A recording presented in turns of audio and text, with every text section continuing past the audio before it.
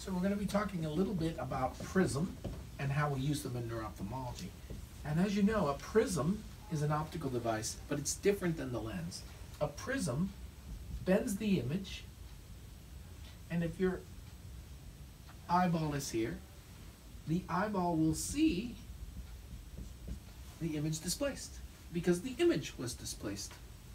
And the amount of power of this prism to displace at 100 centimeters in centimeters is the power of that prism. And the power we record as prism diopters. So a 5 prism diopter prism displaces 5 centimeters vertically at 1 meter. And so we can use these prisms both to measure and to displace images for clinical purposes. So if a patient has an esotropia and their eyes turned in, we would put the prism with the apex facing the deviation, and we would do the cover, uncover test, and the alternate cover test until the eyes cease to move.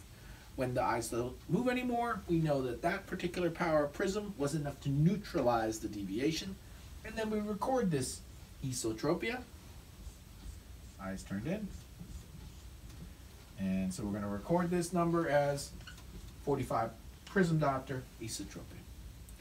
And the same can occur with exotropia. We would put the base in and the apex out, and hypertropia towards the higher eye. So when we're recording deviations, we want to do a prism cover test, a prism alternate cover test.